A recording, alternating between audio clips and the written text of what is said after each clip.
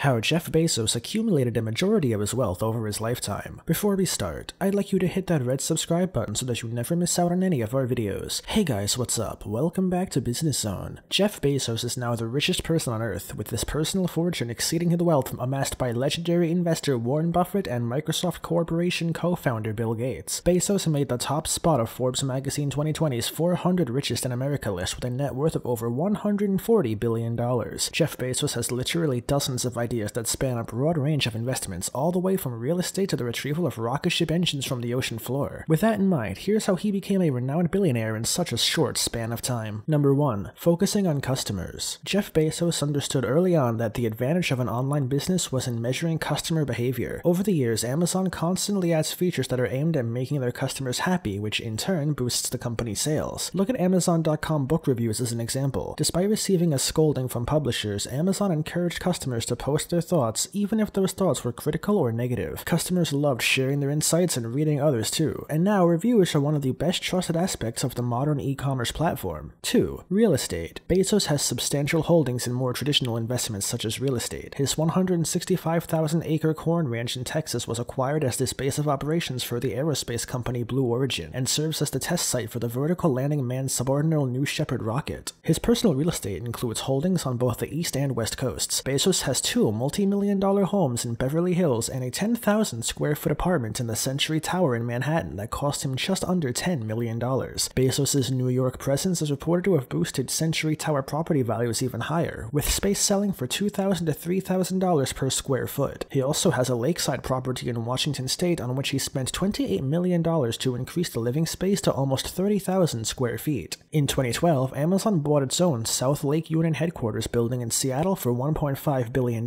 instantly making the company one of the city's largest commercial property owners. Amazon took possession of nearly a dozen buildings, almost 2 million square feet of office space, and approximately 100,000 square feet of retail space. Also in 2012, the company spent about $200 million to purchase a 3-block area in downtown Seattle that is being developed as office tower space. In 2014, Amazon spent another $50 million to pick up one more square block. In August of 2017, the Seattle Times reported that Amazon had just as much office space as Seattle's next 40 largest employers combined. Number 3. Media, high-tech, glass, and travel. Bezos has an affinity for the technology sector, for media and communication services that facilitate connecting people, and also for just what he considers to be potentially profitable investments. In the media and communications sector, Bezos has invested in Twitter Incorporated and has committed nearly $50 million in venture capital to the popular business news website Business Insider. He acquired the Washington Post in 2013 for $250 million.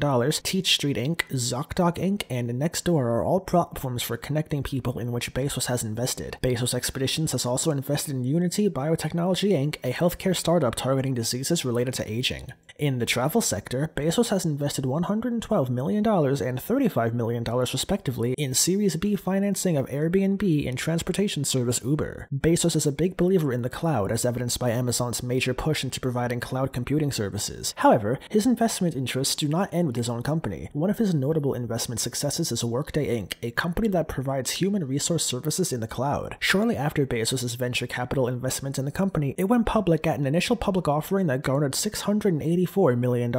In the sphere of a more traditional retail business, Bezos has invested in Glassy Baby, a company that makes glass-blown holders for votive candles. Number 4. Practicing frugality. Though not geographically far from the swank, luxuriously stocked offices of Silicon Valley, Amazon got its start in a simple, functional space in Washington state and operated on a market with minimal margins. Frugality is in Amazon's very DNA and seems to help the company focus on the more important things, its customers and continuous innovation. What does frugality mean for Amazon? For starters, employees pay for their own parking tickets, snacks at the office aren't free, and when traveling, employees bunk in double rooms. In general, Amazon isn't a place where staff spend relaxed days brainstorming over coffee. The norm is to work long, hard, and smart with no compromises on any of the 3. Number 5. The way out there ideas. 2 of Bezos' investments that engender a lot of discussion and that are considered a bit off the wall are the 10,000-year clock and the F1 engine retrieval project. The 10,000-year clock project is an effort to build a clock into the side of the Sierra Diablo mountain range in Texas, a clock that literally keeps on ticking for 10,000 years. The clock is planned to have a chime generator that generates a different chime sound for each day. Just coming up with 10,000 times times 365 different chime sounds sounds like a pretty daunting challenge. Bezos explained that the need for the clock was by saying today's global problems require long-term thinking. The F1 engine retrieval project is an effort to salvage the engines that powered the Apollo 11 flight to the moon from the ocean floor. Bezos assumes NASA would likely donate the engines to the Smithsonian. With his booming wealth, Bezos is now able to fulfill his childhood dream of becoming a space entrepreneur. Each year, he commits $1 billion to his space exploration company Blue Origin, which in 2016 became one of the first commercial companies to launch a reusable rocket. On July 18, 2018, Blue Origin sent spacecraft New Shepard high into altitude to test its safety systems, which worked. Number 6. Beating expectations. During Amazon's first year, Bezos tried to raise money by predicting $74 million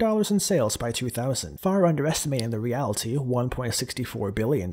He managed to gather $1 million in seed funding from an angel investors after using up investment from his family, primarily from his parents, who'd chipped into a significant portion of their life savings. According to the CEO, the first 20 or so outside investors in Amazon put in about $50,000 each for a stake of less than 1%. Each investment would now be worth around $6 billion, representing a 120,000 times return given the investors held onto their entire stakes and had never been diluted by later investments. In June 1996, Amazon raised another $8 million in series from a venture capital firm, Kleiner Perkins. Amazon went public in May 1997 and turned out to be one of the few startups that survived the dot-com bust. As the platform diversified its product offerings and solidified itself as a market leader and pioneer, annual sales skyrocketed from 510,000 in 1995 to over $17 billion in 2001. In 2013, Bezos revealed his first plans for the company's revolutionary Amazon Prime subscription business, with Amazon Prime Air, which would use drones to deliver to customers. In 1998, Bezos also became an early investor in Google. While he has not revealed what he kept of the stock after his initial public offering in 2004, his $250,000 investment would be well worth over $6 billion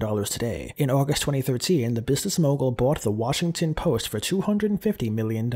Since then, his audience and traffic has exploded, surpassing the New York Times in terms of US unique web viewers in October 2015. This brings us to the end of our video. I hope you enjoyed it. Hit like if you did, and don't forget to subscribe to our channel so that you don't miss out on any of our videos in the future. Also, watch the 2 videos that are currently on your screen because I'm sure you'll love them. With that, I'll see you in the next video.